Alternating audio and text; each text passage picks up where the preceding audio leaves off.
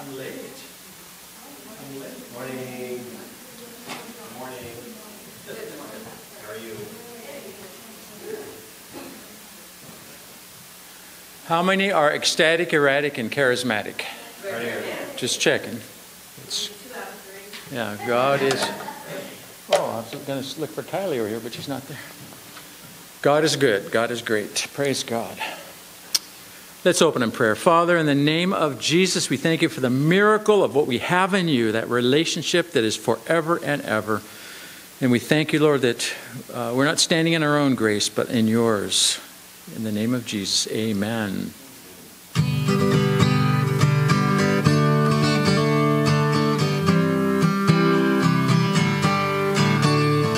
I stand to praise you, but I fall to my knees. The Spirit is willing, but my flesh is so weak. Light the fire in my soul, fan the flame, make me whole. Lord, you know just where I've been, so light the fire in my heart again. I feel your arms around me as the power of healing begins. Your Spirit moves through me like a mighty rushing wind. Light the fire in my soul, fan the flame, make me whole. Lord, you know just where I've been, so light the fire in my heart. Let's sing that again. I stand to praise you, but I fall to my knees.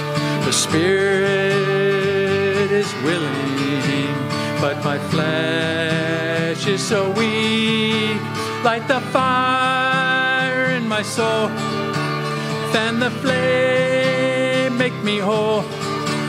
Lord, you know just where I've been, so light the fire in my heart again. I feel your arms around me as the power of healing begins. Your Spirit moves through me like a mighty rushing wind. Light the fire in my soul, fan the flame, make me whole.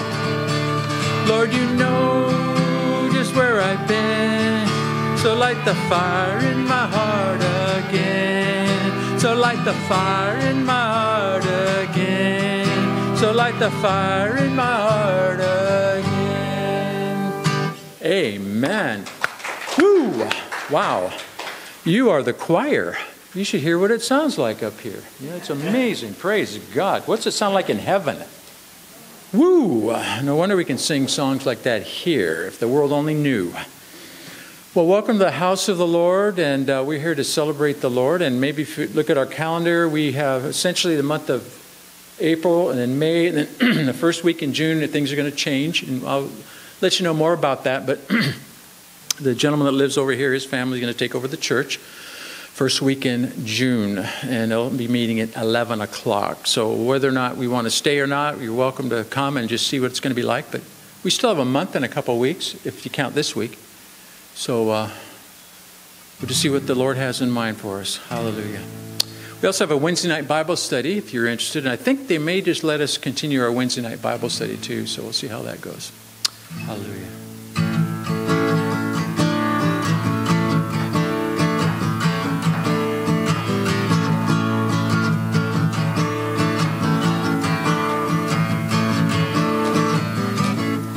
Strength arises, we wait upon the Lord. We will wait upon the Lord. We will wait upon the Lord.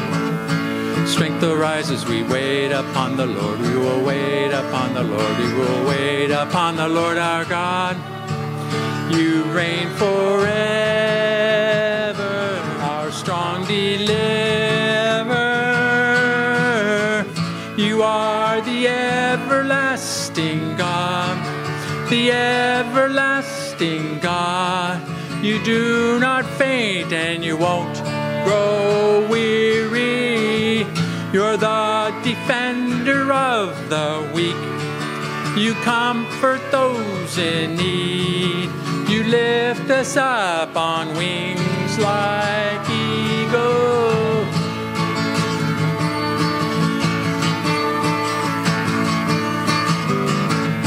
Strength arises, we wait upon the Lord. We will wait upon the Lord. We will wait upon the Lord. Strength arises, we wait upon the Lord. We will wait upon the Lord. We will wait upon the Lord our God. You reign forever, our hope, our strong deliverer. You are the everlasting God, the everlasting God. You do not fade and you won't grow weary. You're the defender of the weak. You comfort those in need. You lift us up on wings like eagles.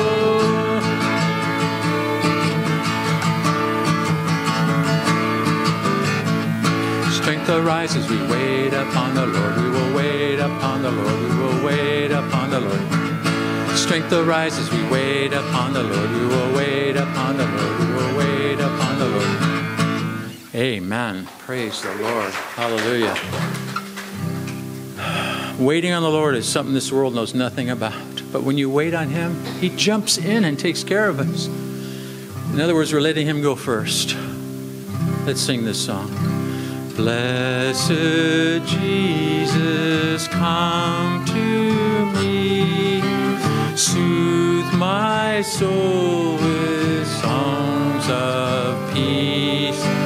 As I look to you alone, fill me with your love.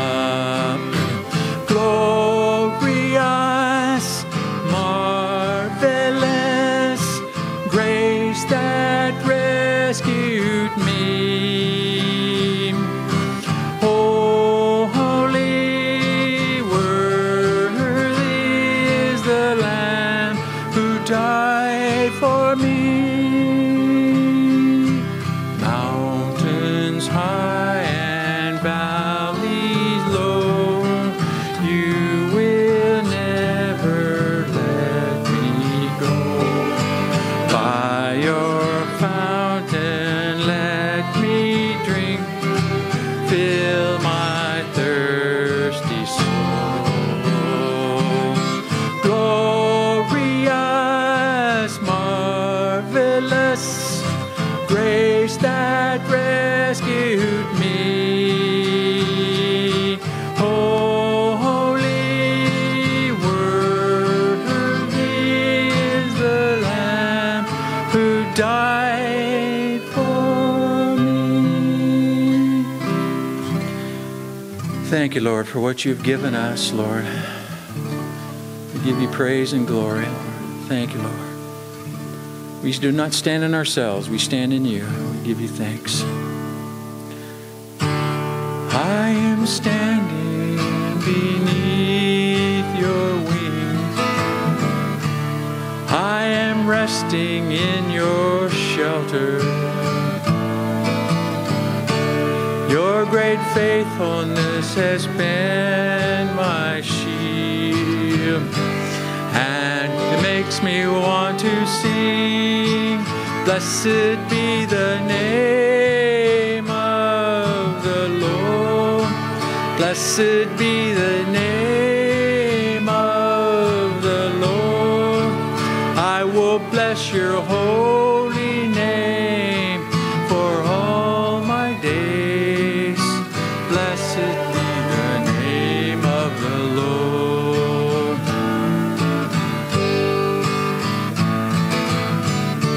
I sing praises to your name, O Lord. For you daily bear my burdens. Your great faithfulness is my reward, and it makes me want to sing, blessed be the name of the Lord. Blessed be the name of the Lord. I will bless your holy name for all my days. Blessed be the name of the Lord. Blessed be the name of the Lord. Blessed be the name of the Lord. I will bless your holy name for all my days. Blessed be the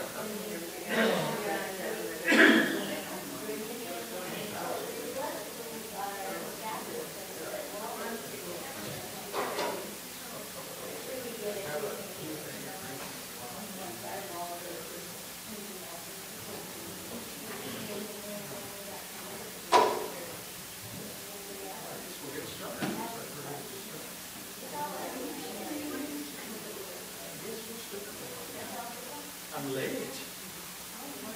Morning. Good morning. How are you? How many are ecstatic, erratic, and charismatic? Right here. Just checking. Yeah, God is... Oh, I was going to look for Kylie over here, but she's not there. God is good. God is great. Praise God. Let's open in prayer. Father, in the name of Jesus, we thank you for the miracle of what we have in you, that relationship that is forever and ever. And we thank you, Lord, that we're not standing in our own grace, but in yours. In the name of Jesus, amen.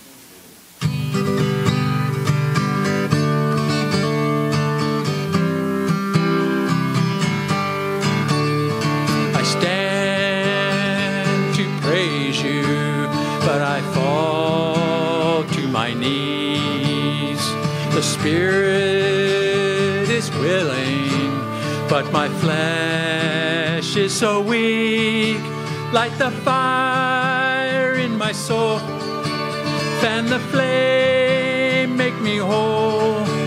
Lord, you know just where I've been, so light the fire in my heart again. I feel your arms around me as the power of healing begins.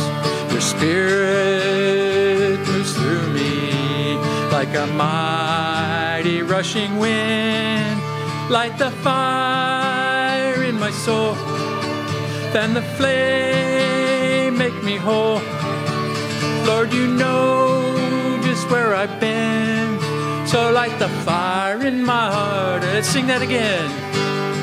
I stand to praise you, but I fall to my knees. The spirit is willing, but my flesh is so weak. Light the fire in my soul, fan the flame, make me whole.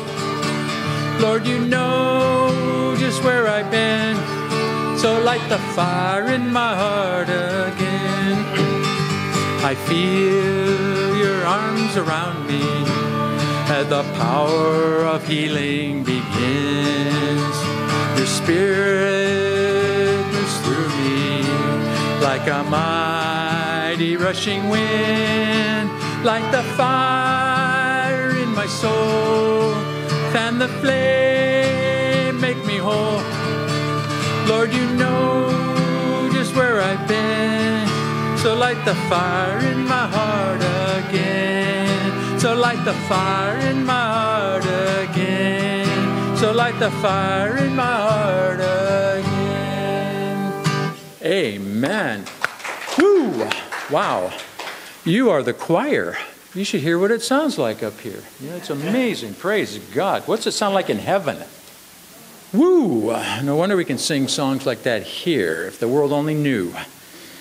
Well, welcome to the house of the Lord, and we're here to celebrate the Lord. And maybe if you look at our calendar, we have essentially the month of April, and then May, and then the first week in June, things are going to change. And I'll let you know more about that. But the gentleman that lives over here, his family is going to take over the church first week in June, and they'll be meeting at 11 o'clock. So whether or not we want to stay or not, you're welcome to come and just see what it's going to be like. But we still have a month and a couple of weeks, if you count this week.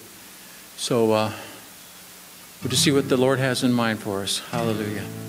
We also have a Wednesday night Bible study, if you're interested. And I think they may just let us continue our Wednesday night Bible study too. So we'll see how that goes. Hallelujah.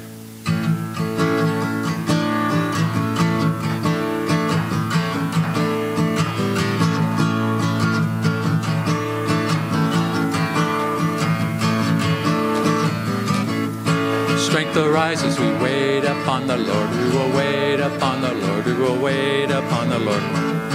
Strength arises, we wait upon the Lord. We will wait upon the Lord. We will wait upon the Lord our God. You reign forever, our hope, our strong deliverer. You are the everlasting God. The everlasting God. You do not faint and you won't grow weary.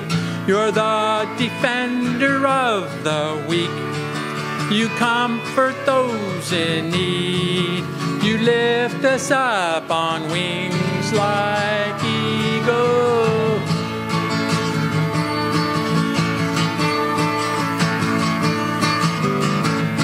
Strength arises, we wait upon the Lord. We will wait upon the Lord. We will wait upon the Lord.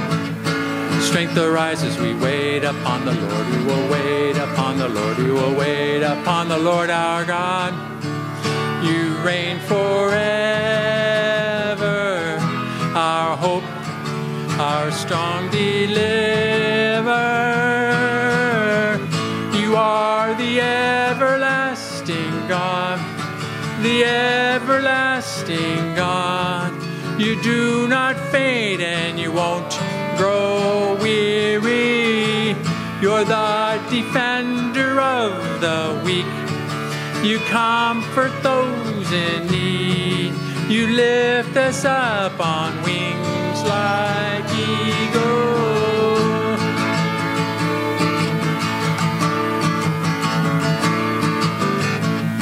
Strength arises, we wait upon the Lord. We will wait upon the Lord. We will wait upon the Lord. Strength arises, we wait upon the Lord. We will wait upon the Lord. We will wait upon the Lord. Amen. Praise the Lord. Hallelujah. Waiting on the Lord is something this world knows nothing about. But when you wait on Him, He jumps in and takes care of us. In other words, we're letting Him go first. Let's sing this song. Blessed Jesus, come to me, soothe my soul with songs of peace, as I look to you alone, fill me with your love. Glorious, marvelous grace that rescued me.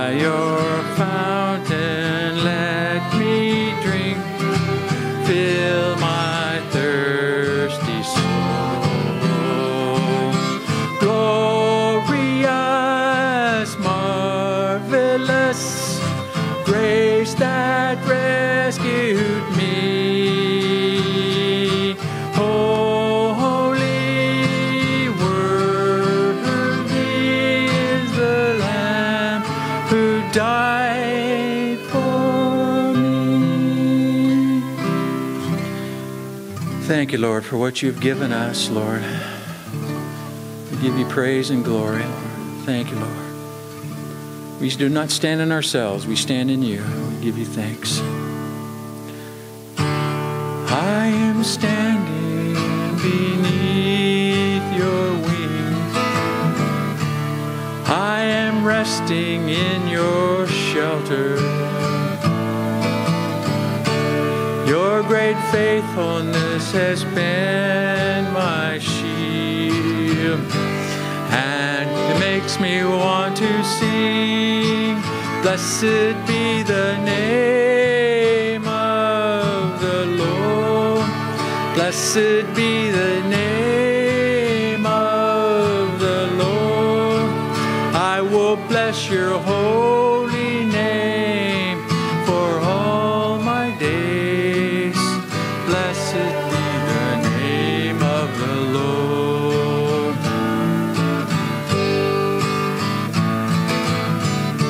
I sing praises to your name, O Lord, for you daily bear my burdens. Your great faithfulness is my reward, and it makes me want to sing, blessed be the name of the Lord. Blessed be the name of the Lord. I will bless your holy name for all my days. Blessed be the name of the Lord. Blessed be the name of the Lord. Blessed be the name of the Lord. I will bless your holy name for all my days. Blessed be the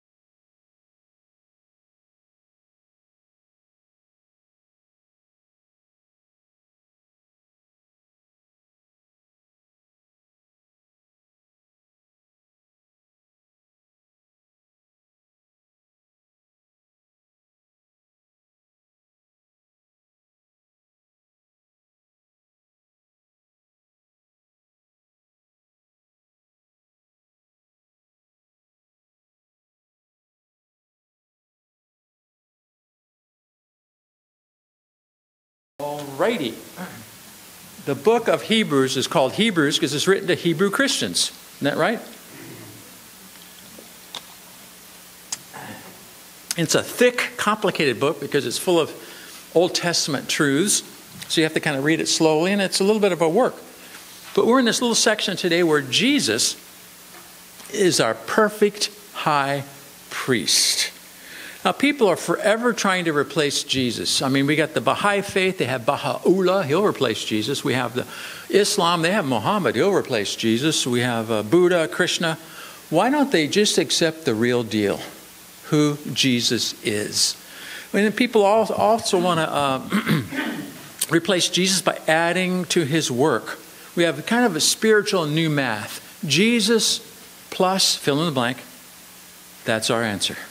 We're going to add some things. So Jesus plus another person, Jesus plus another work, Jesus plus another teaching, and it goes on and on. It never ends. Why don't they just accept the work of Jesus that was finished on the cross? You can't get any better than that. And that's kind of what we're at here, that Jesus is 100% our perfect high priest. We're going to look at Hebrews chapter 7. Verse 23, and we'll go to 8, verse 6. Hebrews 7:23. Now there have been many of those priests since death prevented them from continuing in office. In other words, there's been hundreds of them, but they all die. There's been many of those high priests since death has prevented them from continuing in office. But because Jesus lives forever, he has a permanent priesthood. Therefore, he's able to save completely those who come to God through him, because he always lives to intercede for them. Verse 26, Hebrews 7:26. Such a high priest meets our need. One who is holy, blameless, pure, set apart from sinners, exalted above the heavens. Unlike the other high priests, he does not need to offer sacrifices day after day. First for his own sins and then for the sins of the people. He sacrificed for their sins once for all when he offered himself. For the law appoints as high priests men who are weak. But the oath, he's talking about Psalm 110, where God swore an oath in Psalm 110. But the oath which came after the law appointed the Son who has been made perfect forever. Chapter 8, verse 1. The point of what we're saying is this. We do have such a high priest who sat down at the right hand of the throne of the majesty in heaven and who serves in the sanctuary, the true tabernacle set up by the Lord, not by man. Verse 3, every high priest is appointed to offer both gifts and sacrifices, in other words, for himself and others. And so it was necessary for this one also to have something to offer. Now, if he were on earth, he would not be a priest, for there are already men who offer gifts prescribed by the law. They serve at a sanctuary that is a copy and shadow of what is in heaven. That is why Moses was warned when he was about to build the tabernacle, see to it that you make everything according to the pattern that you saw that was shown to you when you're on the mountain. What a view you had of heaven. And so what's on earth is just a shadow of what's in heaven, representation there. So it ends in verse 6. But the ministry Jesus has received is as superior to theirs as the covenant of which he is mediator is superior to the old one. And it is founded on better promises. Whew, I'm worn out from that, But I want to highlight 7 reasons to put our trust in Jesus, our perfect high priest. The first one is this. He is permanent. Now, there's been many priests. Jesus is a permanent priest. I mean, all these other priests have something in common. They're all dead. Yeah, I'd like to help you, but I'm sorry, I'm dead. Put a fork in me, I'm done. I mean, they can't help you. They're gone.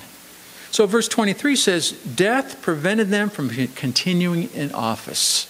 I don't think Jesus is limited by death at all. Do you think? Didn't he conquer death? I believe he did. What a high priest we have. The empty tomb matters. Jesus' ascension to heaven matters. He represents us. He mediates for us on a new throne in heaven. So verse 24, because Jesus lives forever, he has a permanent priesthood. He ascended to be our high priest. He's in heaven. Now, how permanent is permanent to God?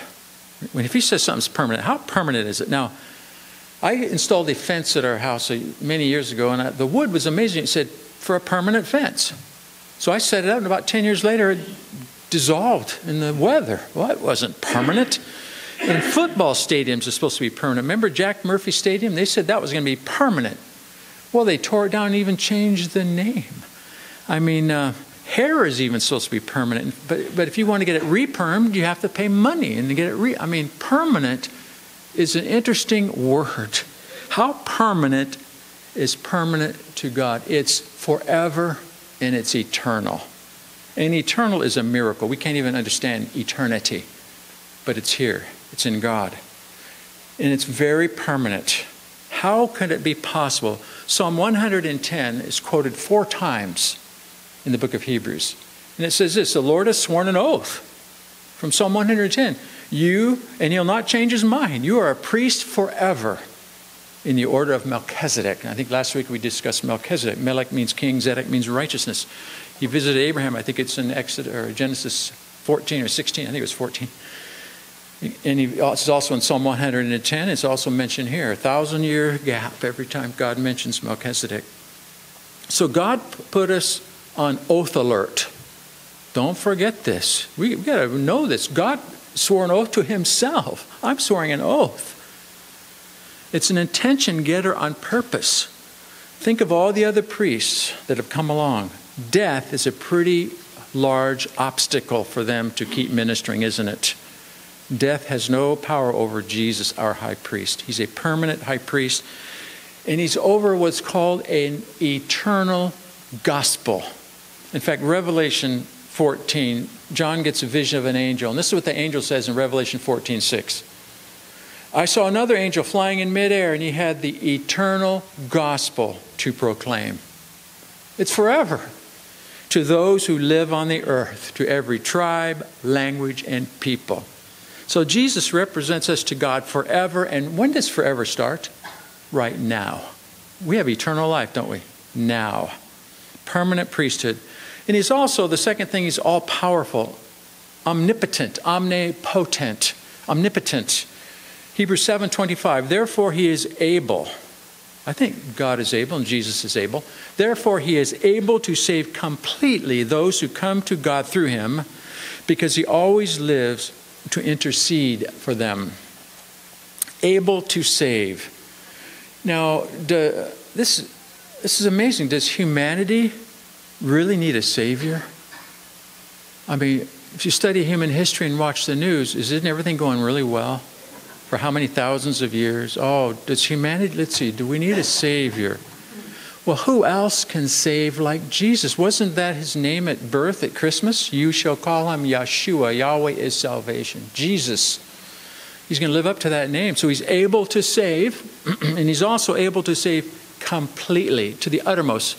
It's pantel in Greek, pantel, pan all the way across, tel to the end. Forever. He's going to save all the way to the end. So no one's salvation is left incomplete. I was just talking to somebody the other day that didn't think they were saved, and I've done that with people, maybe you have. And if they're in Christ, they have to learn what salvation is. You are saved. Quit going back to what you think humanity demands of you, your feelings. Go to the truth in God's word. So he's able to save completely those, plural, who come to God through him. No one is left out. Can be the rich, the poor, the educated, the uneducated, anywhere in the world. He's the Savior of the world. Talk about inclusive. This world loves that name. You're inclusive as long as you don't disagree with him. But inclusive, there's no racism in the gospel. Jesus came to save the entire human race, everyone. So verse 25 then in Hebrews 7, he's able to save completely those who come to God through him because he always lives to intercede. That goes on 24/7 forever. He represents us. He's our mediator. Jesus rose from the dead never to die again. He ascended to heaven to represent us. He's mediating for us in heaven. It gets no more powerful and no more authority than that. Now we have an accuser who lives just to accuse us day and night. And that's all he does. Now this accuser is no match for our intercessor, our mediator. And Satan, and really that's what Satan means in Hebrew, the accuser. Satan means the accuser. He's the Antichrist. Can you get any worse than being Antichrist? If this world only knew. He's the anti-intercessor. No one's going to intercede for you. I've got it. And he's the accuser. He's always pointing his finger how bad we are. So here's what we can say to him. Of course, we don't talk to him, but this is what God kind of says. Accuser, I'd like to introduce you to my intercessor. Just for an example, we'll go to Revelation 12. We'll get a little bit of a revelation, apocalypse. The book of Revelation, it literally is called apocalypse because apocalypse means you turn things upside down, apocalyptic. It's just chaos. But it's good chaos because God's turning the world upside down. The book of Revelation, the book of Apocalypse. So here's 12 verse 10.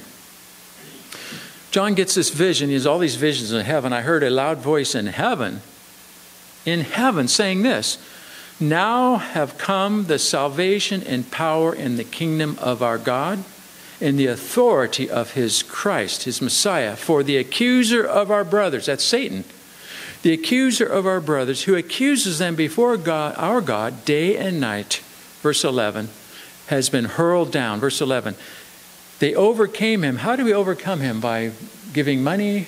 By trying to be nice? No, here's how we overcome him. Verse 11, we overcame him by the blood of the Lamb, by what Jesus did, and then by saying yes to it, by the word of our testimony. That is what we have. They did not love their lives so much as a thing. In other words, they're willing to suffer and die. And that's what Jesus is, our intercessor. So we have a permanent high priest who's eternal. We have a powerful, to the uttermost high priest. We also have a sufficient, an all-sufficient high priest. He meets our needs totally, 100%, infinite need. You can't even measure it. Chapter 7, verse 26. Such a high priest meets our need. Whew. We have a needy world, don't we? This is our met. It's met. Our needs are met. Such a high priest meets our need, one who is holy, blameless, pure, set apart from sinners, exalted above the heavens. And our biggest need is holiness. And holiness is probably the scariest thing on earth. You don't want to get near God's holiness. People just shrink from it. And you read the book of Revelation, even John fall flat on his face a couple times. The holiness of God. So they'll fake the holiness. We'll do this, we'll do this, we'll do this to try and cover it. You can't cover God's holiness. That's our greatest need. Without holiness, the Bible says no one will see God.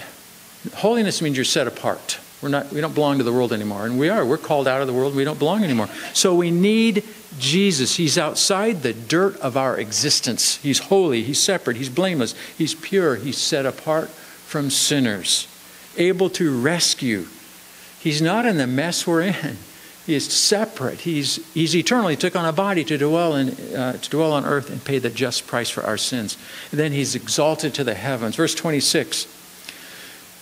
Such a high priest meets our need. Whew.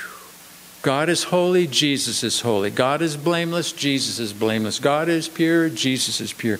God is set apart from sinners, Jesus is set apart from sinners. God is exalted above the heavens, Jesus is on and on it goes. He meets our need.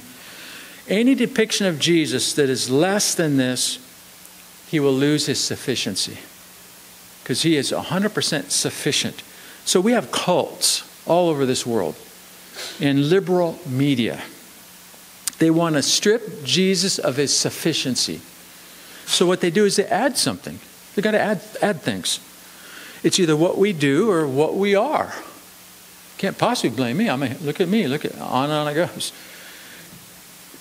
Romans 3:23, Paul sums up the gospel pretty well in Romans 3:23. All have sinned and fallen short of the glory of God. I don't care what religion it is. I don't care what outfit you're wearing and what hat you're wearing or what building you're in. All means all, doesn't it? All have sinned and then fallen short of the glory of God. So, however, the next verse, we don't want to forget verse 24. However, we are then justified freely by God's grace. Not anything we did. It's by grace through Jesus Christ. Redemption by Jesus Christ. So we need to understand the gospel. The bad news first and then the good news. So Hebrews 7 verse 26.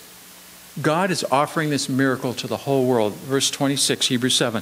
Such a high priest meets our need, one who is holy, blameless, pure, set apart from sinners, exalted above the heavens. Now, Jesus proclaimed many times he'd die. He'd walk around talking to his apostles and people, I'm going to die, but third day I'll rise again. They never heard the third day I'll rise again part. You're not going to die. You're not going to die. Even Peter denied, you're not going to die. So after he rose from the dead, he walked around, if you read in Acts chapter 1, 40 days. He walked around all over the place for 40 days. Then he said, wait for the promise of my Father, Acts chapter 2. On the 50th day, the Holy Spirit came. But anyway, for 40 days he walked around. Here's one of those instances in Matthew 26. He intentionally met with his disciples. And this is very intentional. And here's what he says in Matthew 26, verse 63. He's meeting with the leaders and with the high priest, and they're arresting him and everything. He has to first get arrested. You're under arrest. They think they're so smart. So the high priest starts questioning him. So the high priest, remember, this is a human high priest, not the high priest. Excuse me. Let's see. I charge you under oath by the living God, verse 63. Tell us if you are the Christ, the Messiah, the christened one, the Messiah, the Son of God. See, they knew exactly who the Christ would be. He'd be the Messiah, the Son of God.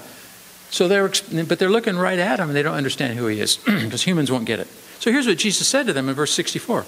Yes. Just plain yes. It is as you say. So he's letting them say the confession. Yes, it's just like you said. But I will say to all of you, in the future, you will see the Son of Man. Daniel chapter 7, verse 13 and 14. The Son of Man will be brought into the presence of God. Holy. You will see the Son of Man sitting at the right hand of the Mighty One and coming on the clouds of heaven. Jesus is all sufficient. The Son of Man. He can forgive us for our sins. And then the fourth thing is this. It's also once for all, complete, finished work. Hebrews 7:27. Unlike other high priests, he does not need to offer sacrifices day after day for his own sins and then for the sins of the people. He sacrificed for their sins once for all when he offered himself. Once for all means literally it's for all time. Just once. Just once. In fact, Romans 6:10 says the death Jesus died, he died to sin once for all. In fact, we all know that famous last words of Jesus on the cross, John 19, verse 30. It is finished. He only has to die once. You don't have to keep re-sacrificing Christ at the altar. He's already died once for us. Thank God he has provided such a sin offering for us. Jesus became our sin offering. Only one sacrifice, unrepeatable.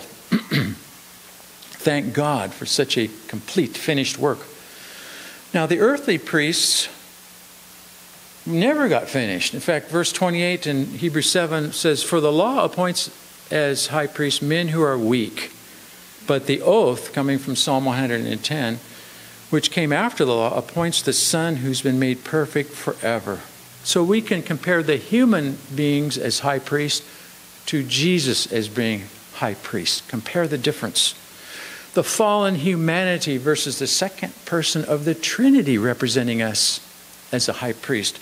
Or you could look at the old covenant, which demands you got to do this, you got to do this, you got to do this. Nothing wrong with the covenant, but we can't keep it, compared to the new covenant, which says you enter through the door and you're saved. Jesus is our Savior. We're no longer dependent on ourselves. We're completely dependent on Jesus. Praise God for that. So not only did Jesus did not fail, and his sacrifice was once for all. And he on oath appointed the Son pure and blameless. Psalm 110, the Lord has sworn and will not change his mind. You are a priest forever. in the order of Melchizedek. So for God to swear an oath, if it's written in the Bible, he doesn't have to swear an oath. He just can speak. But he wants us to get this. So he swears an oath.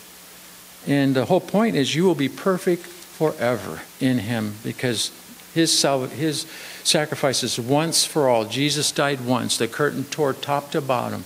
It is finished. We can go right in now through Jesus, a permanent high priest, an all-powerful high priest, all-sufficient high priest, and his sacrifice is once for all. The fifth thing, then he was seated at the right hand of God. Finished. Hebrews 8, verse 1. The point of what we are saying is this. We do not have such a high priest who sat down at the right hand of the throne of the majesty in heaven. We have a different high priest, seated. Now in the temple, the tabernacle, there were no chairs. There were no seats. The priests were never to sit. They're always working and busy. Their job was never done. Hustle back and forth. They had the offering sacrifice for their own sins for the people. And every day they were busy. They're running all over the place. A lot of busyness, scurrying around nonstop. Jesus is seated because his work is done, finished. And where Jesus is seated makes all the difference. He is seated at the highest authority in the universe, at the right hand of God, exercising the authority of the throne of God. The fact that the Messiah would sit at God's right hand is promised many times in the Old Testament. In Psalm 110 says essentially the same thing. Sit at my right hand until I make your enemies a footstool for your feet. Psalm 110. So it's a theme running all through Scripture that Jesus, the Messiah, will be sitting at God's right hand. In fact, Paul spends 3 whole chapters in Ephesians 1, 2, and 3 describing our ID in Christ, our identity. So important. You read the first 3 chapters. It's not till chapter 4, verse 1, that he tells you what to do. You got to know your ID first. So he spends 3 whole chapters. This is just jumping in right in the middle here. Chapter 1, verse 20 in Ephesians. Talking about the mighty strength and power, verse 20, which God exerted in Christ.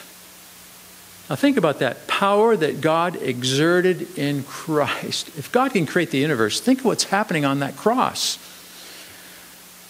Which he exerted in Christ when he raised him from the dead and seated him at his right hand in the heavenly realms, far above all rule and authority and power and dominion. What is higher than God's throne? Nothing, okay? Every title and higher than every title that can be given, not only in this present age, but also in the age to come. And God placed all things then under his feet and appointed him to be head over everything for the church. That's us. He's over us, which is his body. We're the body of Christ. In the fullness of him who fills everything in every way. Jesus is all we need. Who else could sit at God's right hand? Try it. I can name the most famous person in the world, the richest person. The world lauds those, don't they? But their laud doesn't last. Once they die, they're going to be like everybody else. Jesus, though, is sitting at the right hand, and he represents us. In fact, Romans, the grand crescendo of the book of Romans, part of it in the end of chapter 8, if God is for us, you know the rest, don't you? Who can be against us? We've got it. Now, here's the 6th one. Jesus is the real high priest. So, chapter 8, verse 2. Jesus serves in the sanctuary, the true tabernacle set up by the Lord, not by man. Verse 3, every priest is appointed to offer gifts and sacrifices so that what was necessary for this one also to have something to offer. Verse 4, if he were on earth, he would not be a priest, for there are already men who offer gifts prescribed by the law. Verse 5, they serve at a sanctuary that is a copy or a shadow of what is in heaven. Remember, Moses had all those visions of in heaven, and the copy was on earth. But what really counts is what's in heaven. So this is why Moses was warned when he was about to build the tabernacle. See to it that you make everything according to the pattern shown to you on the mountain. Think of the prophetic patterns that are on earth compared to what those prophetic patterns were pointing to. God's reality. It's just earthly representation here for those the tabernacle system and the priesthood system. It's a major theme in the book of Hebrews. The Hebrew Christians were going backwards into all kinds of laws because that was their culture. So the Hebrews was written to get them to forget that and go forward. That's why the book of Hebrews is so complicated, and you have to know a lot of the Old Testament to read the book of Hebrews. Some say it's an Old Testament book written in the, besides the book of Revelation, that is, the Old Testament book written in the New Testament. So Jesus' ministry was not on the basis of an earthly ministry. He's in heaven. Other priests were a shadow pointing to what Jesus would represent. An earthly tabernacle is only temporary, it's imperfect, but the heavenly tabernacle is eternal, perfect, and real for eternity. Jesus is the real high priest, not a copy. Remember, the high priest could only go through the Holy of Holies once a year.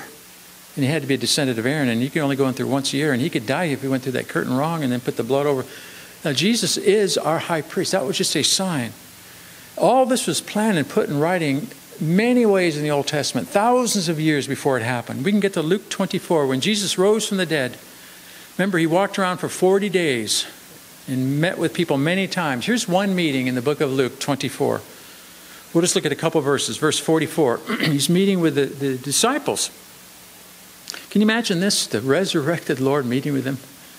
Anyway, verse 44 in Luke 24. This is what I told you while I was still with you. In other words, while I was walking around on earth, I was trying to explain this to you. Of course, they can't get it. They won't get it until Acts chapter 2 when the Holy Spirit comes. But anyway, this is what I told you while I was still with you. Everything must be fulfilled what is written about me in the law of Moses, the prophets, and the Psalms. That's a Hebrew way of saying the Old Testament. You've heard the Tanakh, T-N-K. T is for the law, Torah. N is for Nevi'im, the prophets. And K is for Ketuvim, the writings, the poetry, the Psalms. Tanakh, they call it the Tanakh. It's 3 words, they make 1 word, the Tanakh. So that's what Jesus is saying to them. Everything's written about me in the Tanakh must come true. The law of Moses, the prophets, and the Psalms. Verse 45, then he did this miracle. He opened their minds so they could understand what he was just saying. We've had that happen to us, haven't we? Been born again. Acts chapter 2, it started. So today we have the miracle of God's word working deep in our hearts. Now we have the 7th one.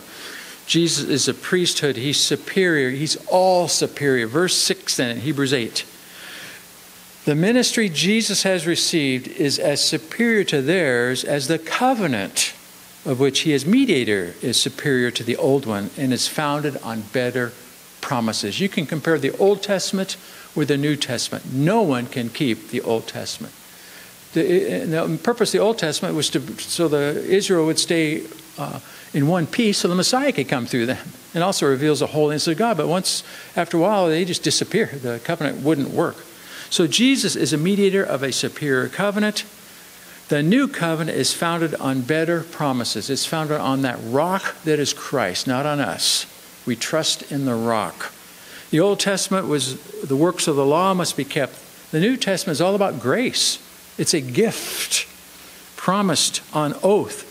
So we can have the law or we can have grace. We can have the human effort or Jesus' effort. We can have stuff we got to do or stuff that's already done, finished for us. We can follow the copy of the shadow or what is real. We can have what's temporary or we can have what is eternal. We cannot add to Jesus because it only subtracts. If you add anything he has to do, it only subtracts. And we can't subtract from Jesus because then it only adds. Human failure. We can't do any of that math. We have to just accept God's wholeness in Christ. We don't have a religion. Instead, we have a living relationship with him. Our world is always misunderstanding the gospel. When Jesus was teaching in the book of John, they would always misunderstand him. And it was done on purpose, I believe. And for instance, he would use many metaphors and figures of speech. John chapter 2, talking to the religious leaders. Destroy this temple, I'll raise it again in 3 days. It took us 46 years to build this temple. No, he's talking about his body. Temple in our body is a temple of the Holy Spirit. Chapter 3, he's talking to Nicodemus. Nicodemus, you'll never see the kingdom of God unless you're born again. How can I go back into my mother's womb and be... No, he's talking about rebirth through the Holy Spirit. He talks to the woman at the well. Listen, if you would have known what I have, I would have given you living water instead of this water. You don't even have a bucket. No, he's talking about the Holy Spirit that will be with them rising up. He's talking to the disciples later in John chapter 4. I have food to eat you know nothing about. They didn't really know what he's doing. Well, give us, who brought him food? No, I have food you know nothing about. My food is to do the will of him who sent me. From now on, give us this food. And Jesus said, I am the bread of life, John chapter 6. So we have that miracle. And I just want to end with this one, John chapter 1. John chapter 1, John gives a powerful description of what we have in Christ in verse 12 and 13. Not everybody will receive Jesus, isn't that correct? But those who do receive him, verse 13, verse 12, to all who receive him, those who believe in his name, his authority, who he is, he gives the right, that means authority, to become children of God. We don't do it ourselves. It's a gift. You receive Jesus. You have to say yes to Jesus. When you say yes to him, you become a child of God. That changes everything. Now, verse 13 has 3 disclaimers. Children born not of natural descent. Remember, you got to be born again. Not of human decision. It's a miracle. Or of a husband's will. It had nothing to do with natural, but you have to be born of God. Once you do that, you have received God's miracle, and the amazing grace of God has got you covered. Now, I know our emotions go up and down, the reality and the problems in the world go up and down, but our relationship will never end. God has got us covered. We're going to spend a little time in prayer and worship right now and just seek to get close to the Lord and just allow the Holy Spirit to meditate on the Holy Spirit and allow him just to get into your heart and bring encouragement and faith.